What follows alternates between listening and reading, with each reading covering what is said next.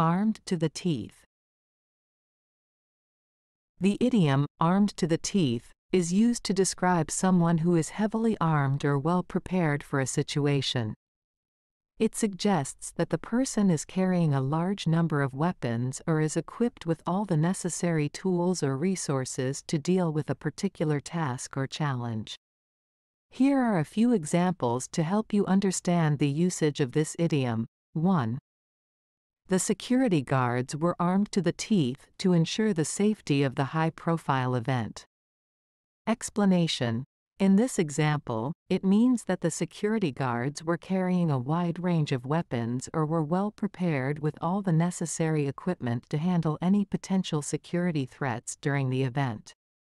2. The team came prepared for the debate, armed to the teeth with facts and evidence. Explanation. Here, it conveys that the team had done extensive research and had gathered a significant amount of supporting information or evidence to present during the debate. 3. The protesters were armed to the teeth with banners, placards, and slogans.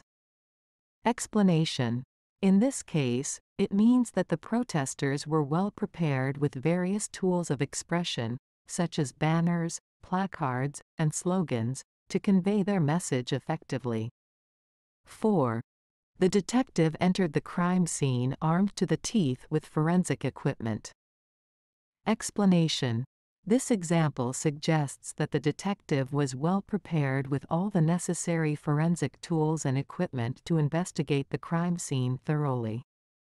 Overall, the idiom, armed to the teeth, emphasizes the idea of being fully equipped or prepared, whether it is with weapons, knowledge, resources, or any other necessary tools for a particular situation or task.